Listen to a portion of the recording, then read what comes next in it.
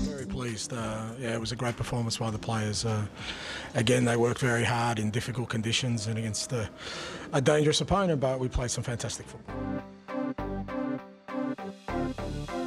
Well, but that's where it starts. I mean, you know, in these conditions, if you don't work hard, you can't play our football, and that's, to me, still the most important thing. When, you know, when we work that hard, it's very hard for teams to stop us. And football is good, you know. We move the ball well, and we have dangerous players. So we scored 4 goals. Maybe could have had a few more.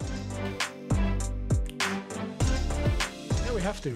You know, it doesn't stop. We have another game, a hard game Saturday at Kobe, and then we play Sapporo again. So it's going to be like this. So we need everybody, and we've been working hard with all the players to make sure they're ready. So if we have to make changes, the players coming in know their jobs. Yeah, thank you. I'm looking forward to spending it with my family. So yeah, I'm looking forward to it. Thank you.